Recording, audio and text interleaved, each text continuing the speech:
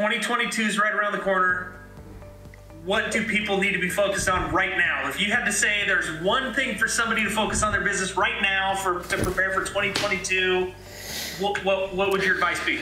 Number one, man, let's refrain from using the verbiage that we're in Q4, because we're actually in Q1 2022 right this second. August 31st or August 1st or whatever you want to say, like that should be a real estate agent's January 1st. Okay, you should have New Year's. You should be doing like celebration, counting down to midnight and drinking some champagne and stuff. And the next day, you need to have that same feeling that you have January 1st. You should have two New Year's. It should be August 1st and January 1st, because this is a lag business. So the seeds that you're planting today are not going to come to fruition for a good 3 months at the earliest, right? Sometimes it's 6 months, a year, 2, 3, 4, 5 years. But let's just go with short-term business. The short-term seeds that you're going to plant aren't going to come to fruition for at least 3 months or so. And so the thing is every single year, the reason how I stair-stepped my income every year was taking that fourth quarter and really making it my first quarter.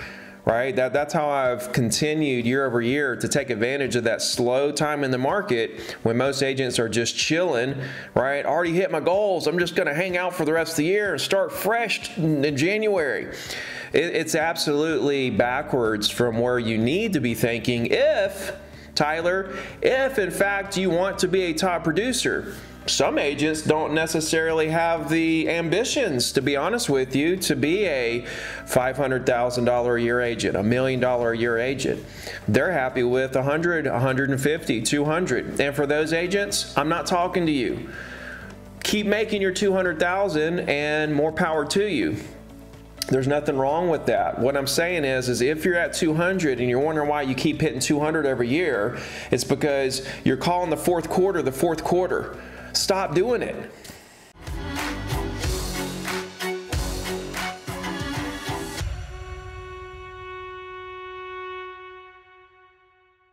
The punchline. Closings happen every single day by the truckloads. And so the fact is that as the market overall slows down with less transactions, let's say that we're at 100% capacity this past summer in terms of number of transactions. Going into the cool down of the market plus the seasonal changes that we normally have, let's say we reduce that down to let's say we come down 20-30% number of transactions. That 70% that's left is still plenty for you to go out and close as many as you want, right? You shouldn't have a slowdown in your business because the overall market slows down, because it gives you that allure that oh, the market did this and so my business is going to do that. But what you don't understand is that the market's way up here and your little old business is a little microscopic piece of sand in the ocean of the market right here at the bottom that is not affected by the waves, right? Do you think a piece of sand 30 miles out in the ocean is affected by the little 1 to 2 foot waves, 100 feet in the air, in the water?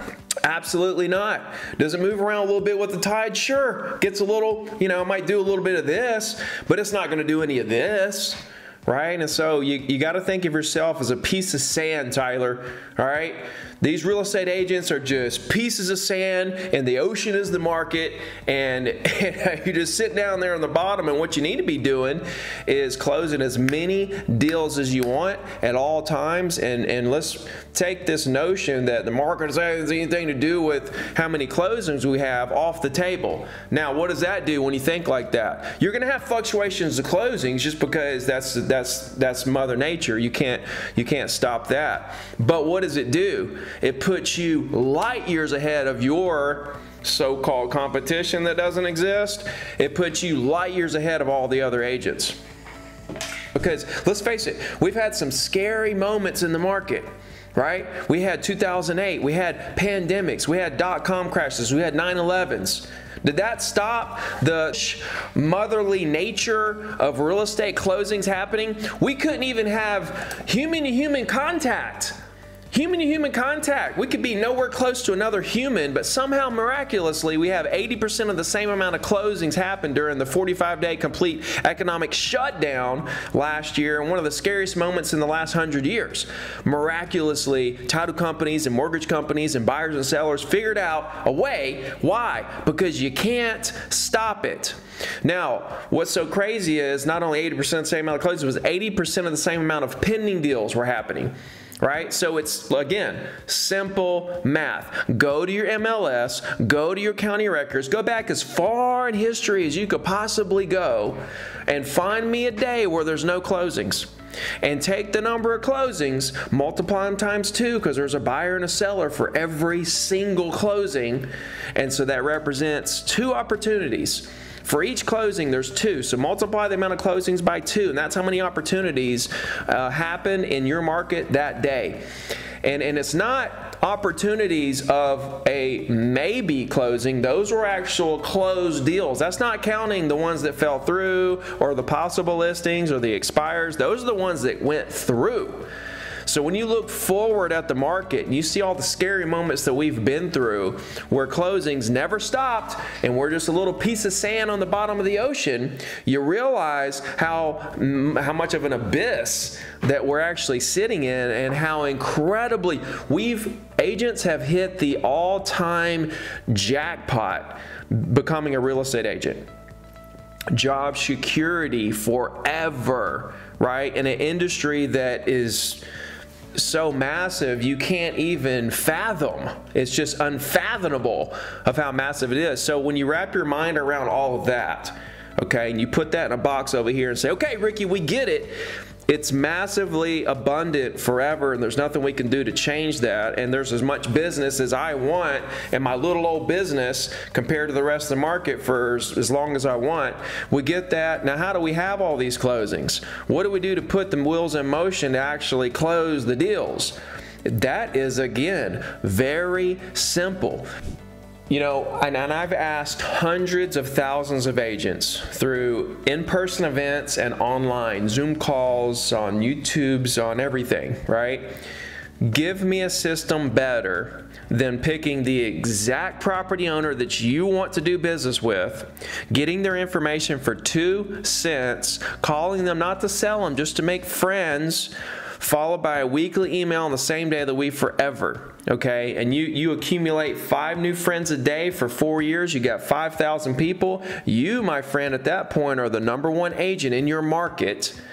All right, and no one can tell me anything better. So when you break the math all the way down, okay, 2 cents for their contact info, 10% pickup rate, which equates to 20 cents per contact. 1 out of 2 is going to be a great conversation that you collect their data. We're at 40 cents for a great conversation with a future client who owns the exact property that you want to represent them buying and selling for the rest of their life. Would you rather have a great conversation for 40 cents a piece, followed by a weekly email on the same day of the week forever, sprinkle some social media in there? I mean, would you rather do that and focus on that and accumulate that and scale that and build that? Or do you want to spend $20 per lead up to $100 to $200 on Zillow? Whereas you get a random person in your market for 1,000,000 times more money. And then what do you have to do? As soon as you get the lead, call them. I said it in Dallas. It's astounding to me the amount of agents listening right now who try to avoid making calls by spending thousands of dollars on leads just to turn right around and call them. It's scary is what it is. It's like why can't you see, right? Why can't you see the workaround here that it all comes back to a conversation anyway? Why not just get all the contact information of the people you want to do business with right now for the cheapest dollar and go ahead and call them and have the conversations? It's mind-blowing to me when people hear this and they still decide to go get Facebook leads or Zillow leads, or even doing open houses or even door knocking makes no sense once you understand the power of instant data, automatic dialing. Here's a punchline for real estate agents, all right? And this is the future of sales, okay? We're not in the sales business. We're not in the sales business, okay? The reason why I've helped sold so much property is because I just help people do what they're already doing. Again, closings are happening every day by the truckloads, so you don't have to get people to do stuff that they're already doing left and right. We're not in the sales industry. We're in a service industry. It's not sales, it's service. We're servicing their needs. They come to us, they want to buy or sell something, we help them through that process. We cold call them, or we, find them, or we end up talking to them somehow and they're interested in doing something. We are servicing them through that process. We help them, and 3 years later they want to sell what we sold them and buy an upgrade, or they refer someone to us. Those clients come to us and say, hey, Ricky, I want to do this. I say, great, here's what we need to do, and now I'm servicing them. And so for me, this isn't sales, right? This isn't sales. We're not even selling ourselves out here. We're just being good people, and we're servicing the public. You need to think of yourself as a volunteer worker. You need to think of yourself as a community worker, doing outreach, right, to the community to see what we can do to use our services as a real estate agent to help people.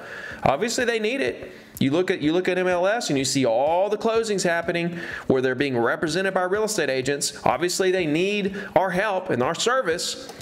So every day that you're not making calls, you're doing not only yourself and your family, but you're doing the community a massive disservice by not upholding to your responsibility as a real estate agent to help as many people as you can that are out there that need your help buying and selling real estate.